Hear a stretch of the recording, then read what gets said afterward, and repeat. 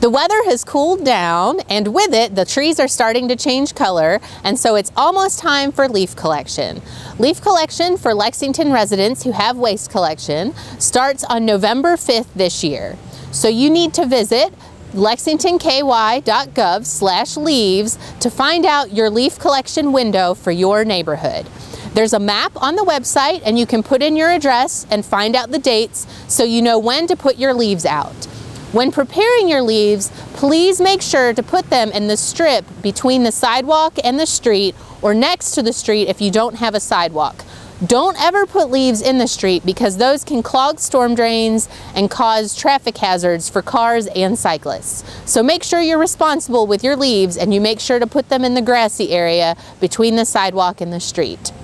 In addition to finding your address on the website, you can also sign up for 311 alerts. And basically, you put in either your email address or your phone number, and we can send you a text or an email notifying you about your leaf collection dates, but also other city events and waste collection changes. So if you're interested in that, you can find that information on the leaf collection website as well.